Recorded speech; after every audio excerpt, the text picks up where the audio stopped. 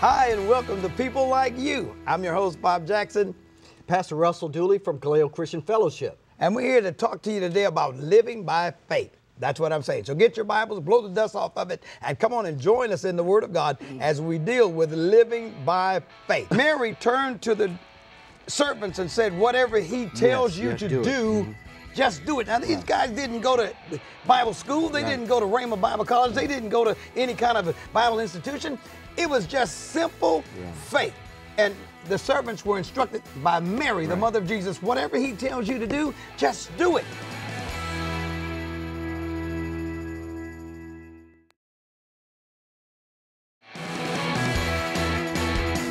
So we were talking before about Abraham and his faith. And I'd like to just pick that back up because the Bible says Abraham is the father of all of us when we live by faith. And I want to show you what that really means. It means that Abraham didn't go to Rhema Bible College. He didn't go, he didn't go to theology school. He didn't go, now I'm not knocking, I'm just telling you, he didn't have anything like that. All he had was a revelation from God. The Word of God is all he had, but that was all he needed for his faith to come alive. And that's why the Bible said faith comes by hearing, and hearing by the Word of God. But you know, you said something that kind of piqued my interest. The thing that I know about Abraham, he had to have divine life enter into him.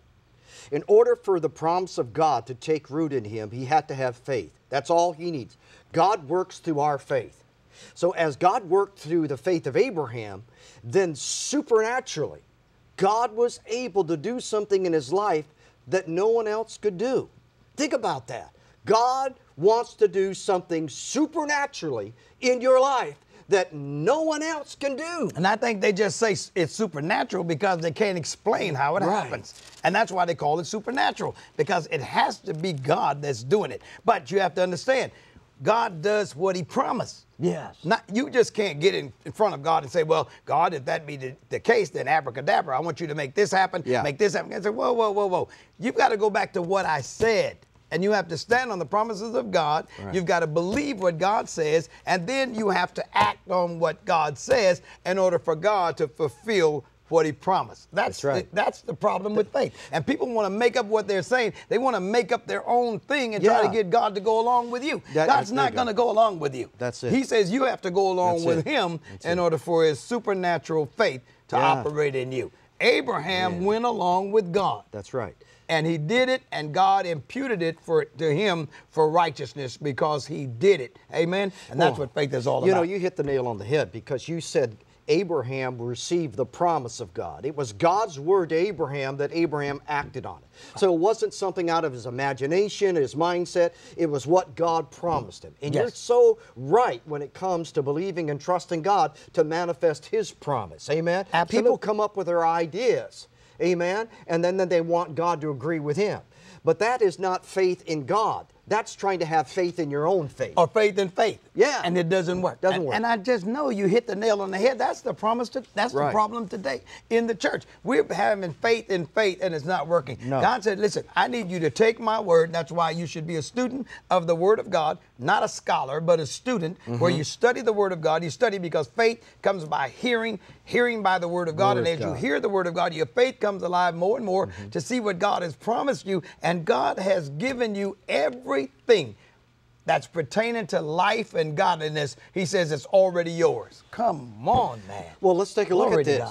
Everything, if you study the Word of God and you look at through every person in the Bible, how God dealt with that. He always required them to have faith.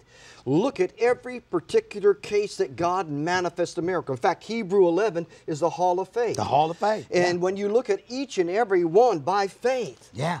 By faith. Yeah. And when you look at these, Bishop, in the 11th chapter, and you go down each person of faith, you see how each one received a promise. Each one got a miracle. Each one were blessed. Now, if my Bible is correct, God's not a respecter of person. Correct. He wants to meet every need in every life by faith. Right. And so when we trust Him individually and develop our own faith in God, then God will manifest His power in us to receive all that He wants to do. And I believe that with all my heart. And so you don't need to be like the disciples who came to Jesus and said, Lord, increase our faith. They could see right away that they had a problem walking by faith. So they thought they needed more faith. Right. What's the problem with that? And some of you viewing right now, you think you need more faith, and maybe I need more faith. No, no, no. Romans chapter 12, verse 3, the Bible says God has already given every one of us the measure of faith. And I love it because he didn't say a measure of faith or a measure. He said, I gave you the measure. And what that means to me is that no matter who you are, God gave you sufficient faith to give you the victory in your life. Hallelujah to God. So you have the faith that you need. God has already given it to you. But for you to act on it, believe it and act on it. And that's what God is waiting for. Right. The moment that you act on it is the moment that God will bring it to pass. It's like, for instance, somebody viewing right now, you're sitting in your bed, you're lying in your bed, or you may be in a hospital bed, and you've been lying there for quite a while. And God is saying to you, by the stripes of the Lord Jesus Christ, you are healed. And you're saying, yeah, I know that's what the Bible says, Brother Bob, but I'm sick and I'm in the hospital and I'm not feeling. Well, you know what? If you really believe that by the stripes of the Lord Jesus Christ, you are healed, then you would say, by the stripes of the Lord Jesus Christ, I'm healed. And guess what you'd do? You'd get up out of that bed. Hallelujah to God. Hallelujah. By faith. And I believe God, that's what happened at the Gate of Beautiful. Yeah. When Peter and John came out of the temple, they had been praising and giving God glory. The man was crippled and lame at the Gate of Beautiful. And Peter looked over at him. The man was begging for alms, for money. Peter looked him right in the face and said, silver and gold have I none. Oh, but don't rule me out. I've got something better than silver. I'm preaching now. God, I've got better than something than silver and gold. In the name of Jesus, rise up and walk. And he grabbed the man by the arm. And I'm sure the man said, listen, stupid. I can't walk, okay? Why do you think I'm here with this tin cup begging for money? If I could walk, I'd go get me a job. And Peter didn't let it bother him. He said, look on us. And when he began to lift him, the Bible says when he began to lift him, as he began to rise up, his legs were restored. His feet came together. His muscles came together. And the man could walk and leap and shout. It wasn't until he acted on the faith that he received his blessing. Well, he said he was looking on him, didn't he? Stay right there. We'll be right back. It is faith that is born in the heart of man through the Holy Ghost that produces faith. Faith has a spiritual life, a force that comes about as we release it through our conversation, through our witness, through our testimony, and through our actions.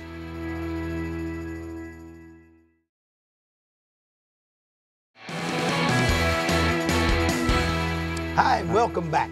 Listen, we're talking about faith, and I'm telling you, we're getting excited here in the studio. Russ, there was something that we talked about in the break. What were you saying? Well, we were talking about, the disciples were always thinking about how to get more faith, how to get more faith. And Jesus was trying to teach them, listen, you have enough faith. All you got to do is use what you have. My God. So I looked this up in Luke 17:6, Bishop, and he said, if you have faith as small as a mustard seed, you shall say to this mulberry tree, be uprooted and planted in the sea, and it will obey you.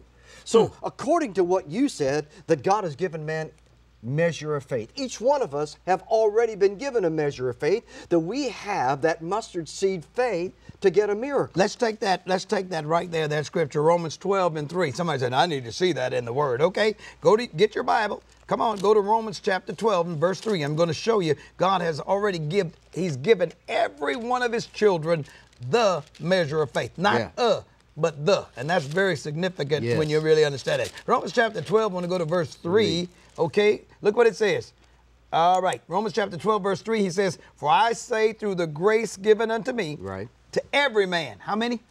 Every man. Every man. Poor man, rich man, beggar man, thief man, jail man, black man, white man, brown man, yellow man. Every man. Every man, watch this, that is among you, not to think of himself more highly than he ought to think, but to think soberly according as God hath dealt to every man the measure of faith.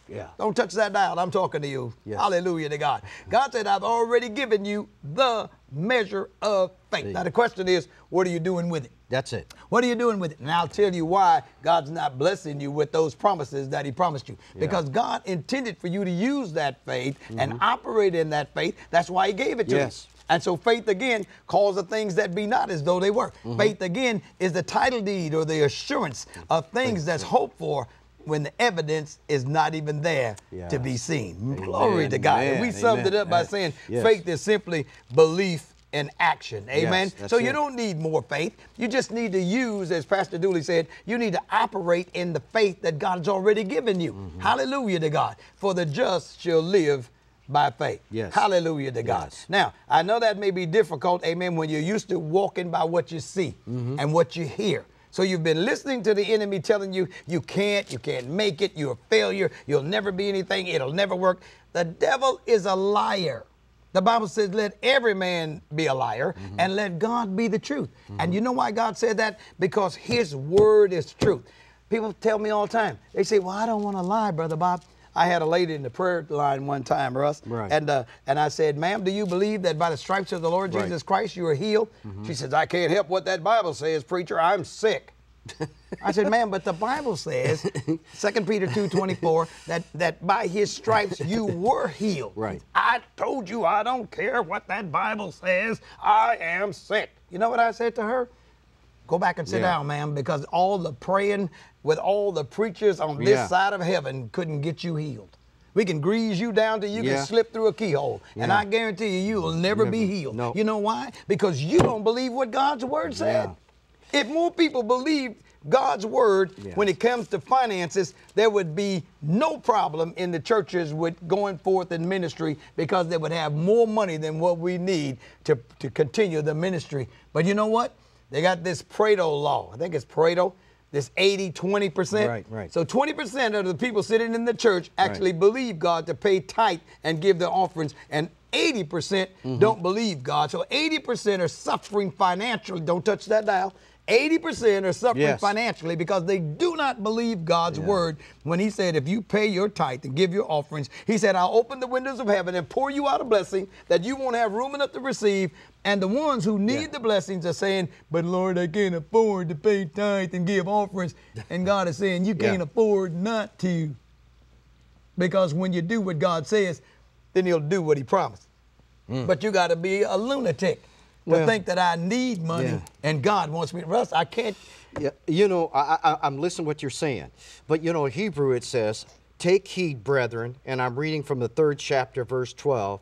There would be any one of you of an evil heart of unbelief from departing from the living God. And here it is. God calls unbelief an evil heart. Wow. And so when you look at this, it says that the word of God was preached unto them, but they could not enter in because of their unbelief. That's the truth. So I'm looking in Hebrew 4, verse 12. Hebrew 4, verse 12. It says, let us therefore fear lest a promise of entering into the rest that any of you should come short of. Because the word of God was preached unto them as well as unto us. But the word preached to them did not profit them, not being mixed by faith. Wow, you see that? So what is he saying? He's saying, so you can hear the word of God, and we can preach the word of God, we can give you the word of God, we can minister the word of God. It will do you absolutely no good until you get to the point where you say, you know what? If God said it, we used to say stuff like that. If God said it, I believe it. And therefore, I'm going to speak it. I'm going to act on it. We don't say things like that anymore in the church. No. We don't really say things. And that confession was part of the fact that we believe what God said. And as soon as you can believe what God says and begin to act on what God says, and again, that's our definition for faith. Faith is belief in action. So if you have unbelief, as Pastor Duley was saying, you already know you're not going to act on it. You're not going to pay your tithe. You know why? Because the devil have you saying, well, look at these bills. Look at all these bills that I have. Look at all this money that I owe. And God said, you know what? The first bill you should think about paying is tithe. 10% of what I've given you, God. And people tell me, oh, tithing is of the Old Testament. Broke is of the Old Testament too. You know that? And broke is of the New Testament. God never intended for his children to be broke. Never. He says the silver is mine, the gold is mine. So God has all that gold and all that silver. And guess what? He doesn't need any. No. Stay right there. We'll be right back.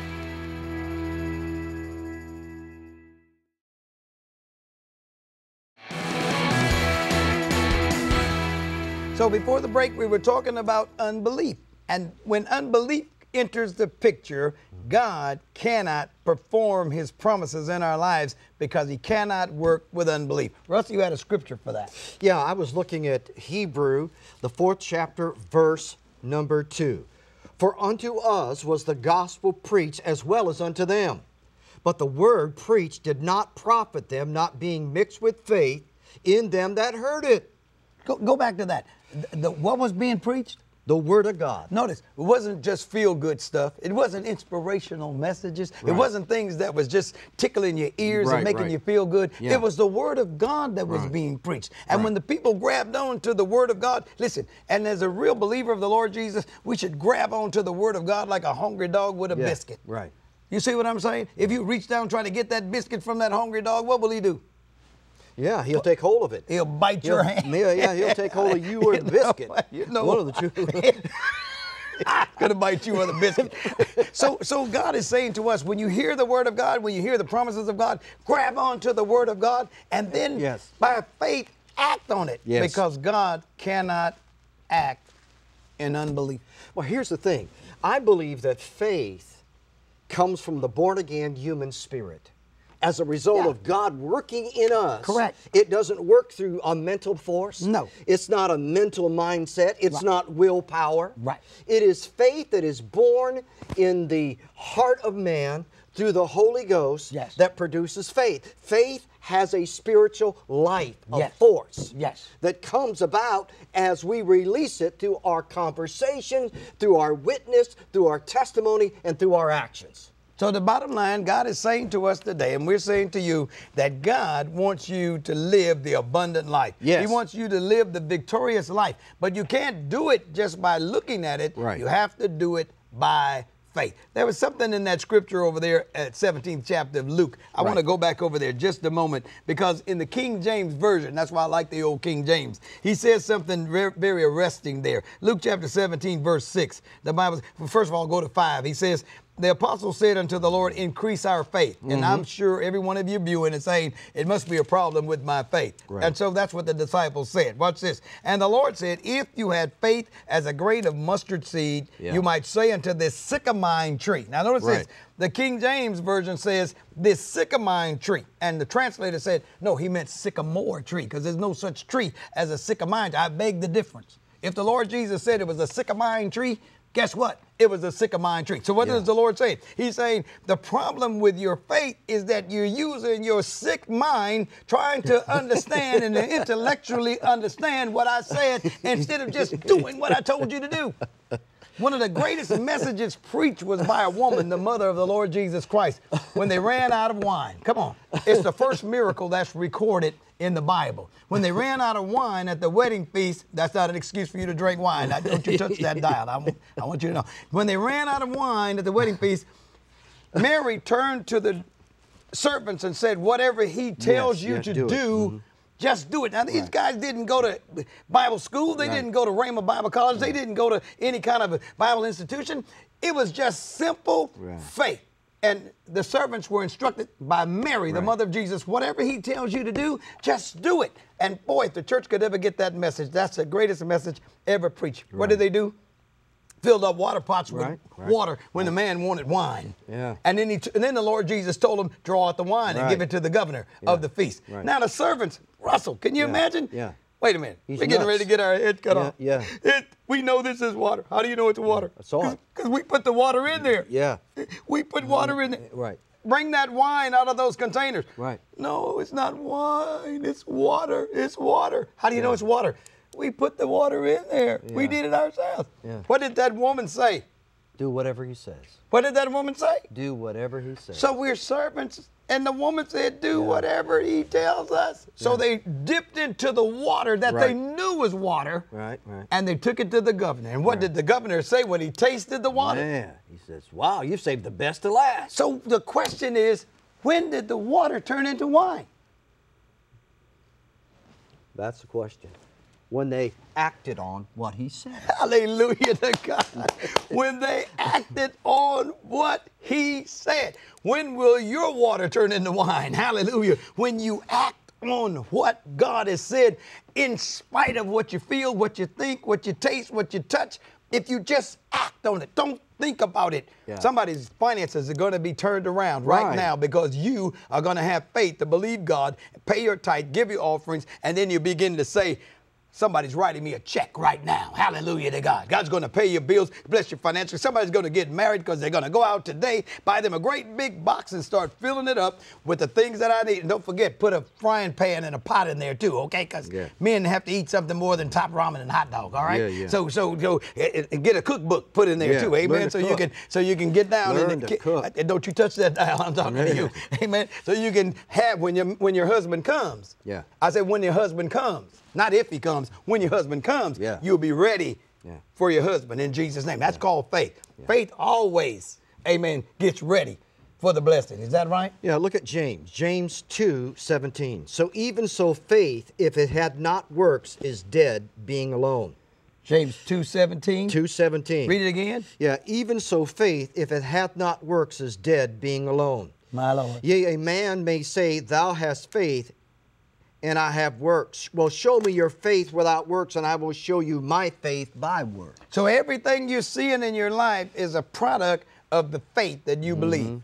That's what I got out of that. That's right. Everything you're seeing in your life is a product of the faith or the belief that you have in the faith that you're operating with. So if you don't see yourself where God says you're supposed to be, believe me, it's not God's fault. Right. And it's not. Don't listen to the devil when he says you've done so many sins that God can't bless you. The devil's a liar. Yeah. You're just not operating by faith. Well, and if you begin to operate by faith, I guarantee you, you're going to see a difference. Even our spiritual armor requires us to take the shield of faith whereby we quench the fiery darts of the enemy. That's what he said. Well, we've run out of time for this segment, and I want you to know it's been wonderful being with you. For information on Acts Full Gospel Church or Kaleo Christian Fellowship, visit actsfullgospel.org or kaleocf.org or ktln.tv. Remember that KTLN is a donor-supported ministry, and programs like this one are made possible through your support. Thanks for being with us today. Join us again next week. God bless.